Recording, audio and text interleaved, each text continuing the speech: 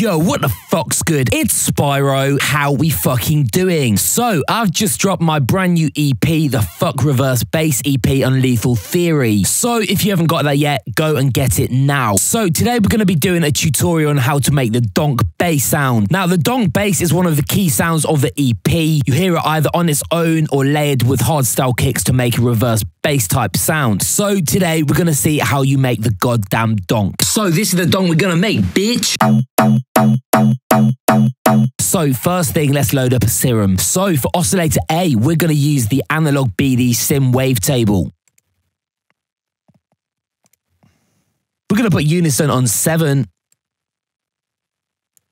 Put the detune on 0.27. Blend at 75 and turn random all the way down to 0. Because we want the sound to play exactly the same every single time it plays. Going to put wavetable on 187. And set warp to FM from oscillator B.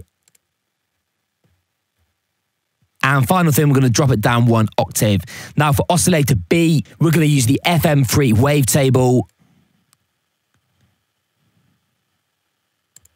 Again, we're going to have unison on 7 and detune to 0.29.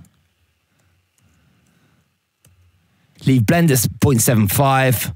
And turn random all the way down to 0 again. Wavetable position, we're going to have that at 84.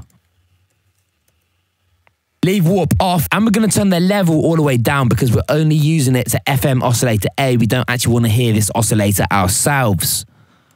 We're also going to turn on the noise oscillator, and we're going to use the J106 HP Cho sound. Turn the level all the way down. So now it's time to do the envelopes. So for envelope 1, we're going to have the attack at 6.9. Holding 0, decay 995 milliseconds, sustain minus 47.2, and release 108.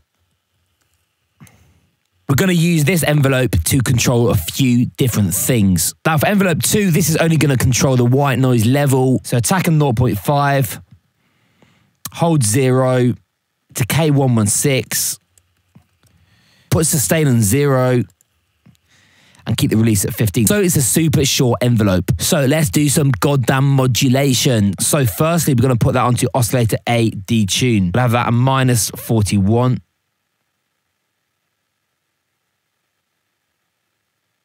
Right, we're going to turn the FM up to 36. But we're going to drag the envelope 1 onto there as well and put that to 18. Of oscillator B, we're going to drag it onto the detune and have that on minus 31.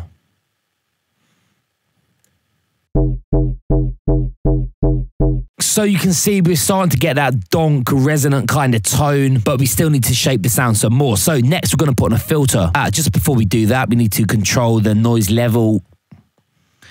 So we're going to drag envelope 2 onto the noise oscillator and drag that down to 4, so it just creates like a small tap. So let's shape the sound some more. So we're going to put in a filter, going to keep it on MG low 12. Now we're going to put the cutoff down to 0 and drag envelope 1 onto it, and we're going to have that on 70. So now it sounds like, and we're going to make sure the filter is affecting both oscillators A and B. So one more thing, we need to put oscillator B up 1 octave. So next we're going to put on the compressor. We're going to switch on multiband, leave the threshold at minus 18.1, leave ratio at 4.1, leave attack at 90, leave release at 90, and put the gain up to 10.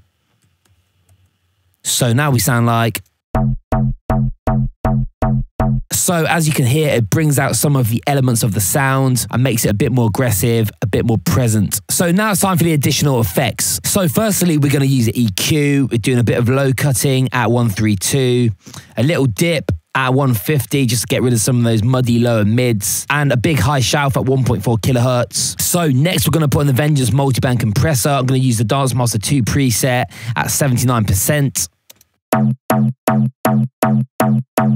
So as you can hear now, the sound's really starting to get a lot more aggressive and sound a lot more how we want it to. Now, if you don't have Vengeance multiband compressor, you can use Ableton's OTT or the Expert OTT also. So we're going to put on another EQ here. So doing something similar to what the first EQ was doing. This is because the Vengeance multiband has brought up the bass again, which we don't want.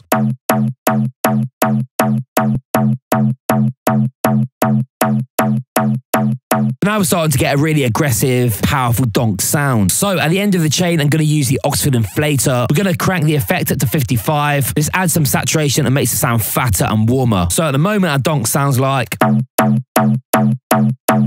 which is pretty good, but it still sounds a little bit digital, a bit too clean. So there's one final thing we're going to do. So I put Ableton's Bit Crusher Redux into a wet and dry rack, put the downsample to 14. Now, if that was on 100%, it would sound like... which is obviously way too much and sounds horribly nasty. So we're just going to dial it down to 22%. Which allows just a bit of that dirt to come through and give the sound a lot more character and also a lot more aggression, but without totally ruining it. So with it off, with it on,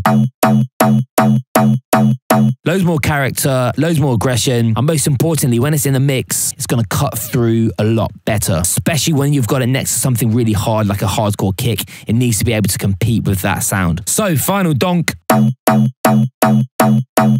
Now you're a goddamn donk expert just like me. Boom. SPYRO, bitch.